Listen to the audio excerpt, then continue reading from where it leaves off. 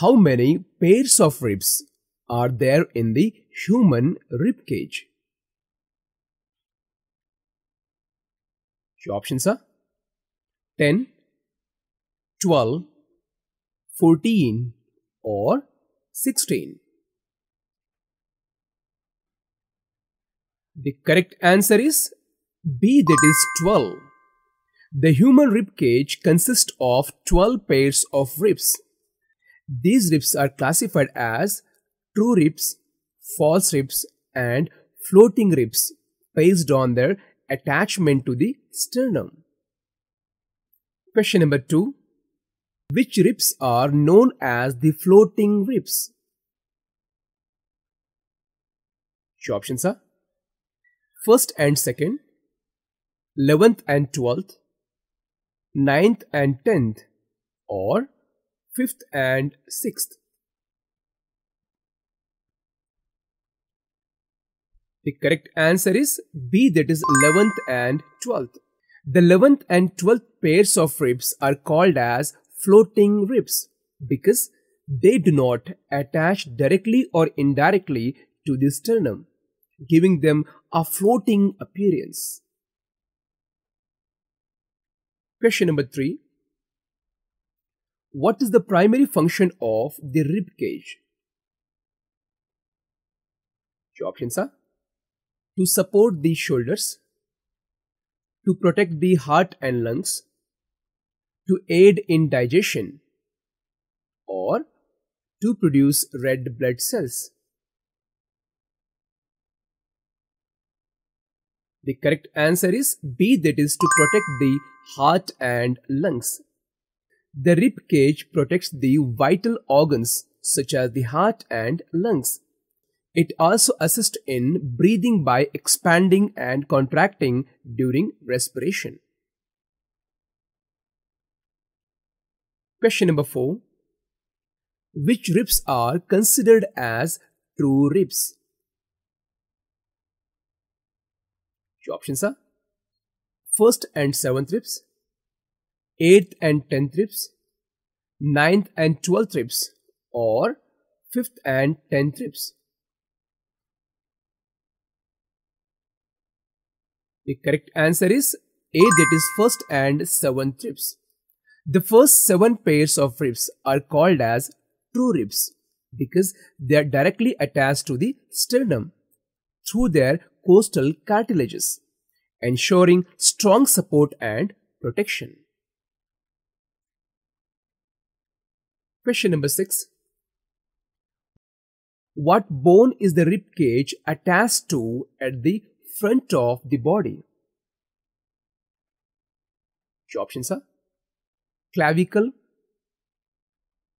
humerus, sternum or scapula. The correct answer is C, that is sternum. The ribs are connected to the sternum, breastbone, via costal cartilages, forming a protective enclosure around the thoracic cavity. Question number 6. Hello friends, welcome back to Dear Competitive Exam YouTube channel. Today you are attending 100 most repeated and most important question answer session based on human rib cage. And this is the part 1 of this series.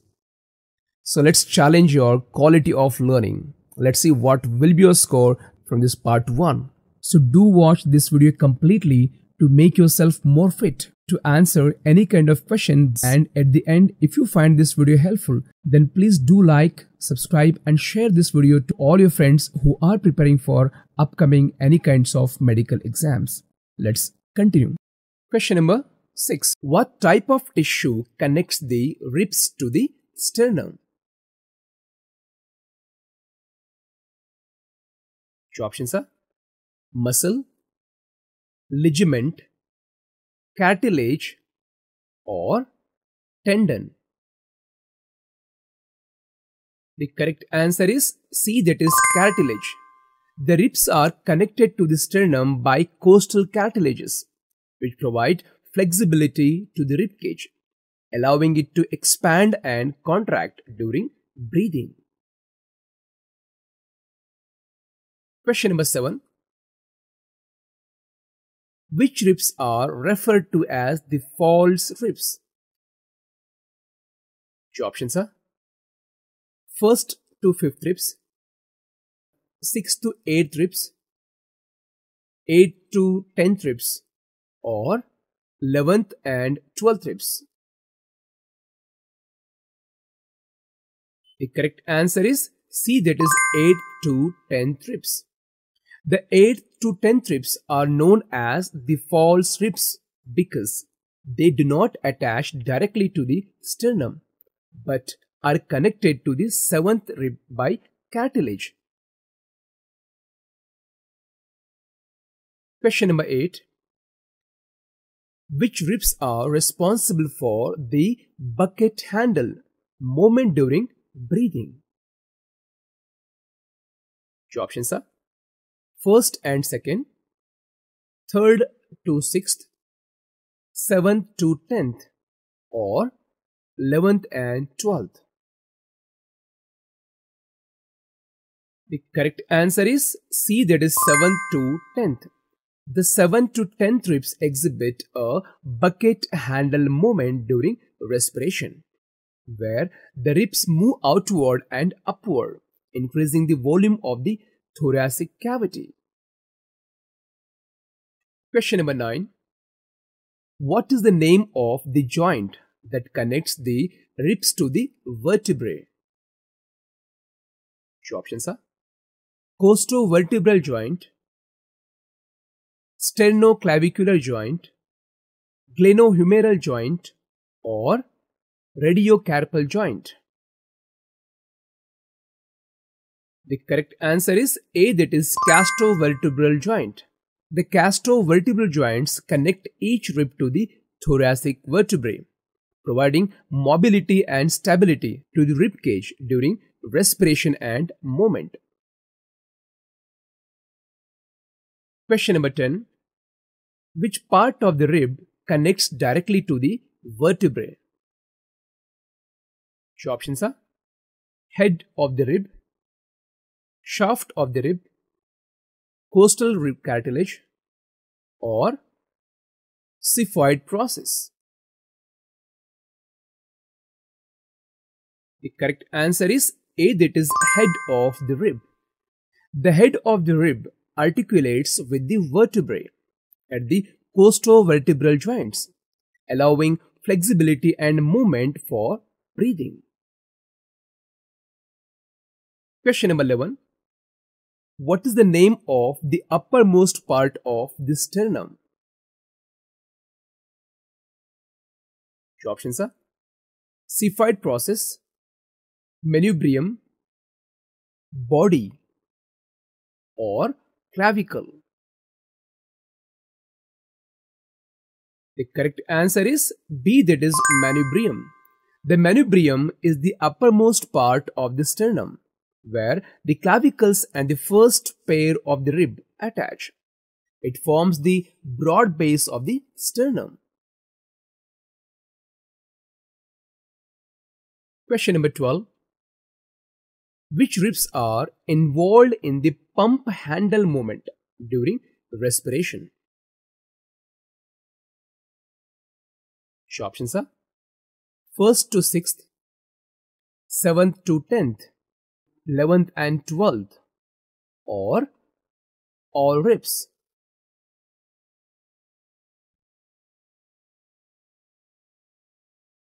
The correct answer is A, that is 1st to 6th.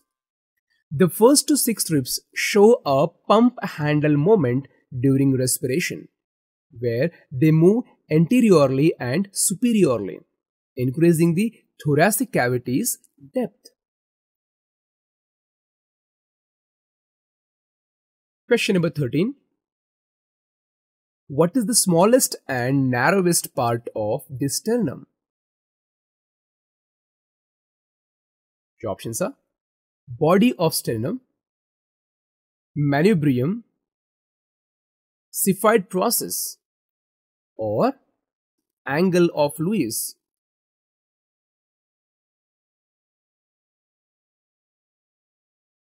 The correct answer is C, that is 𝗲𝑵𝗔 process. The 𝗲𝑵𝗔 process is the smallest, narrowest part of the sternum, and it serves as a point of attachment for muscle involved in respiration and abdominal movement.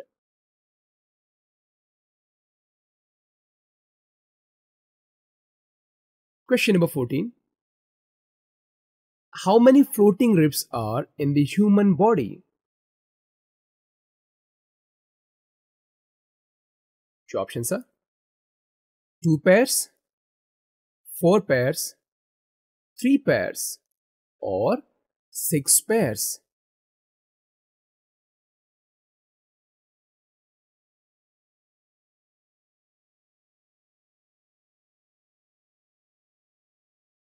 The correct answer is A, that is 2 pairs.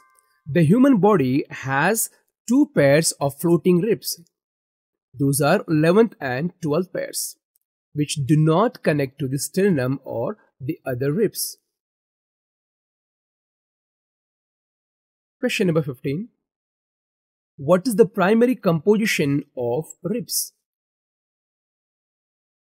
Your options are bone, cartilage, ligament, or muscle. The correct answer is A, that is bone. Ribs are primarily composed of bone tissues, which gives them the strength needed to protect internal organs like the heart and the lungs. Question number 16. Which rib articulates directly with the manubrium of the sternum? Your options are first, second, third, or fourth. The correct answer is A, that is first rib. The first rib directly articulates with the manubrium of the sternum, providing solid support to the upper thoracic region. Question number 17. What separates the ribs from the lungs?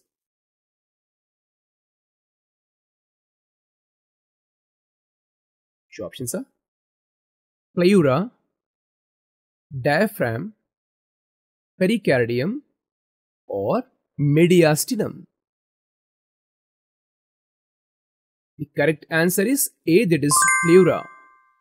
The pleura is a membrane that surrounds the lungs, providing a protective cushion and preventing friction between the lungs and the ribs during breathing. Question number 18. The rib cage is a part of which skeletal division? Your options are appendicular skeleton, axial skeleton, cranial skeleton, or pelvic skeleton.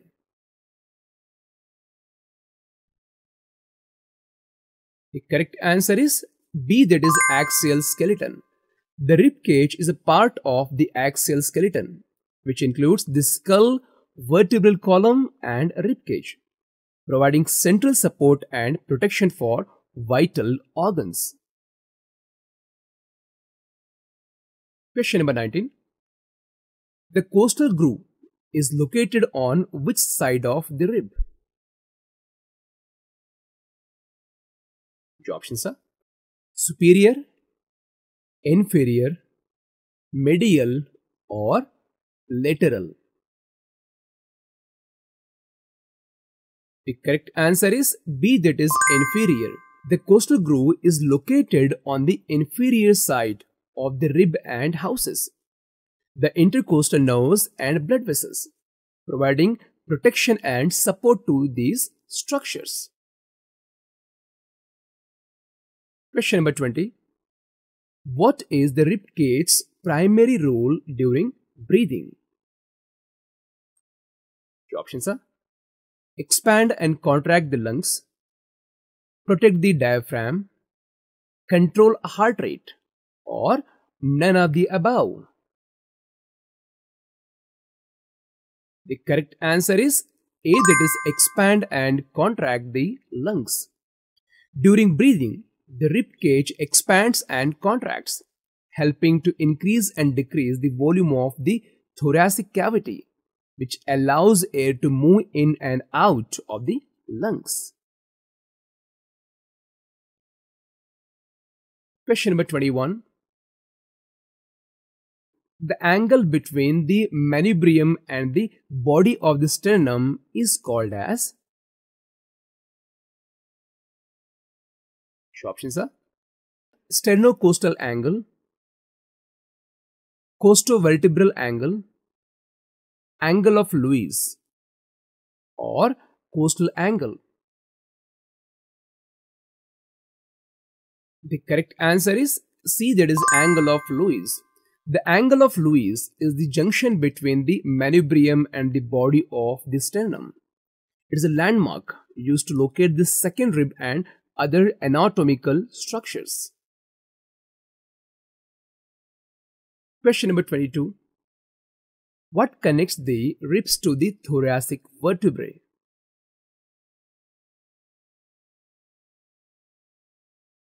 The options are costal cartilages, ligaments, tendons, or costovertebral joints.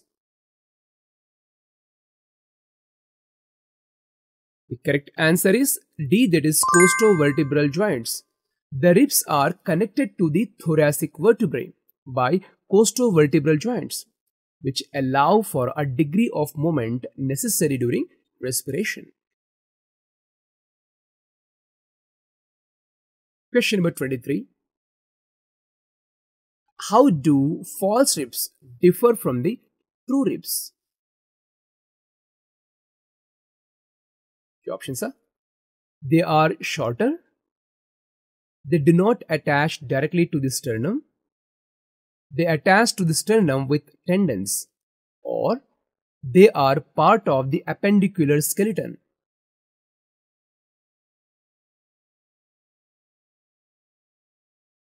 The correct answer is B, that is they do not attach directly to the sternum. False ribs, those are 8th and the 10th, do not have a direct attachment to the sternum. Instead, they connect to the 7th rib via costal cartilages. Question number 24. The rib cage expands during which phase of the respiration?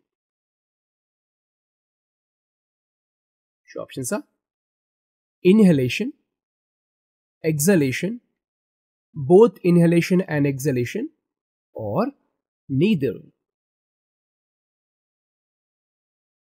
The correct answer is A, that is inhalation.